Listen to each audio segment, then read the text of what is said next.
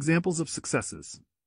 The drug 2-deoxyglucose 2-DG inhibits hexokinase, a key enzyme in glycolysis, and has shown efficacy in preclinical models of breast cancer and glioblastoma.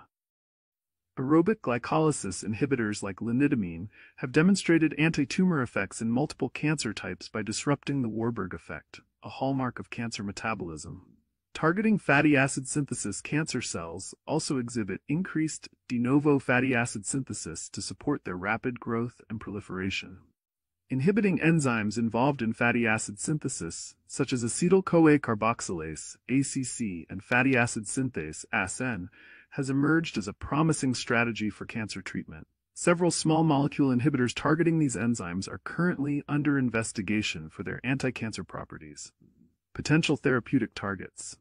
ACC inhibitors like sorafin A have shown efficacy in preclinical models of ovarian cancer by blocking lipid biosynthesis and inducing cell death.